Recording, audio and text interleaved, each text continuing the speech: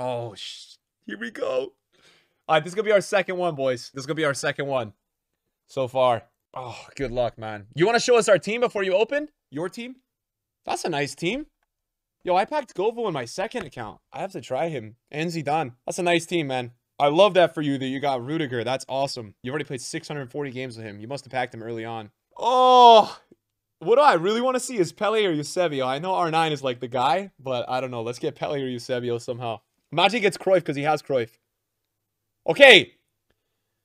Okay, how do we feel about this, man? I feel like this has got to be Butra, right? But that's... I'd probably be like... How much is he? A mil? So, my take is like... It's not the best. This is probably, like, average, right? If we're going to be, like, totally objective here.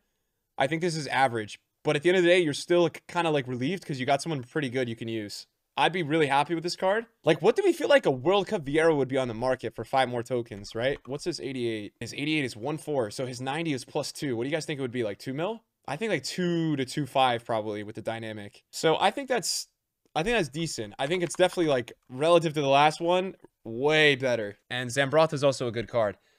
I think that's good. Overall, I think that's good. I think that's a small win for you on that pick. What? That's a massive W. I think it's a small win. I don't think it's a massive W. I think he's a sick card. I think it is a lot of grinding, man. I think the only reason I would do this SBC would be to get a top 5 player. I'm just trying to be objective with it.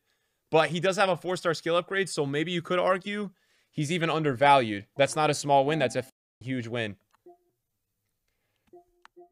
All right, that's fair. I see most people disagree with me. I wonder if anyone understands where I'm coming from with that take. No matter what, that's a win. You'll take it, whether you think it's massive or small. Also, I would have a lot of fun using that card, so. Actually, the Prime doesn't have 4-star skills. They said they're going to make icons moments in promo, so I assume that Butra's going to have, like, a 5/5 Shapeshifter card, but that's going to be in, like, August. Oh, that's the 6th most expensive icon, boys. 6 out of 15, chat, price-wise. I like that, man. That's good. I think that's a win. I think it's a win. I might upgrade my small win to a win. Zambrotta as well is good, too. Even though he's not that expensive. Those are 2 very meta cards.